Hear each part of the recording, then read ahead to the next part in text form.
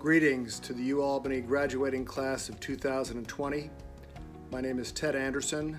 I am a UAlbany graduate of the class of 1982, and I am the managing member of the Kilgore Law firm of Dallas, Texas, and New York. You are smart, I know, because you were smart enough to get into this institution. You are practical, I know, because if you were smart enough to get into this institution, you were smart enough to get into other colleges that would have been a lot more expensive and would have required a lot more debt under the circumstances. And I know you're persistent because you overcame the obstacles that we all had to overcome in order to get our degrees. When I graduated in 1982, I graduated from UAlbany with a degree in political science and English, and we graduated into the worst employment market since the Great Depression. And so I know a little bit about the journey that you're about to begin.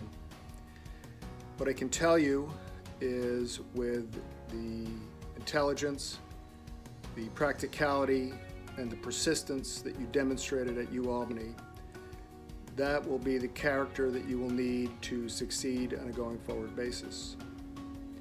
We encountered a lot of fear in 1982, and we encountered failure as well, but that is part of the process.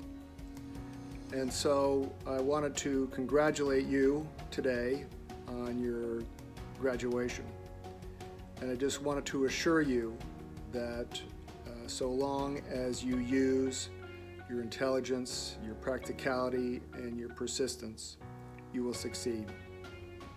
With regard to fear, there is a lot of fear in the marketplace right now, but you're seeing great examples of courage in our first responders and in the healthcare professionals that are doing their job every day.